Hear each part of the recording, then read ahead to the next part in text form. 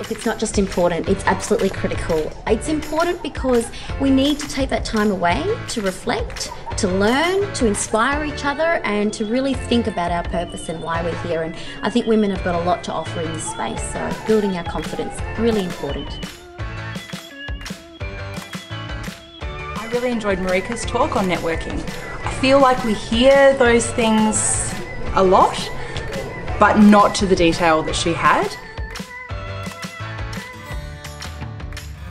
I think we've all had to think about, you know, it's okay to take your super cloak off.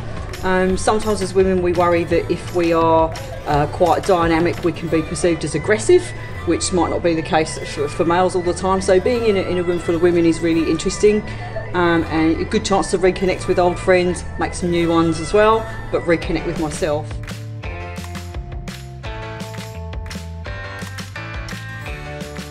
Absolutely I would. I've had so much fun and I'm going to take back so many learnings to my organisation, and it's just a fantastic opportunity to network with colleagues from different councils and other organisations.